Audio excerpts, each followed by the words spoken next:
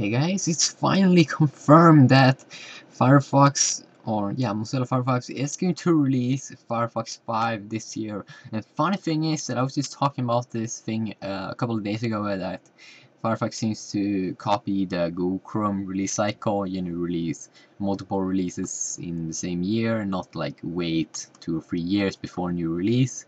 So here we are at the wiki page on mozilla.org, and we can see their Firefox 2011 roadmap, and here we get a bunch of information about the future versions of Firefox. And as we can see here, ship Firefox 4, 5, 6, and 7 in the 2011 calendar.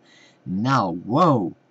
4 new versions of Firefox this year, and it's not like small versions like 4.2, 4.3, and those things that they have been doing before, but 4 real versions.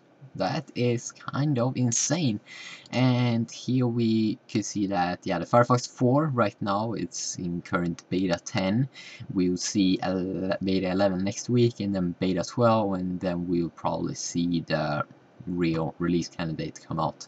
So that is kind of cool that they are really stepping up, and I think they have find out or discover that Google Chrome is stealing a lot of their users, so they need to do something. Okay, that's why they're going to try to do this. And here we can see some information about the future of Firefox and what they are going to include. So in Firefox 5 they are working on an account manager, simple sharing UI animation for example, yeah, and then also support beyond 32-bit Windows. Okay, so seems like you can't have Firefox on 64-bit. Actually, I have no idea. And then we have Firefox 6.0 that will deliver JavaScript optimization, web applications, and faster cache.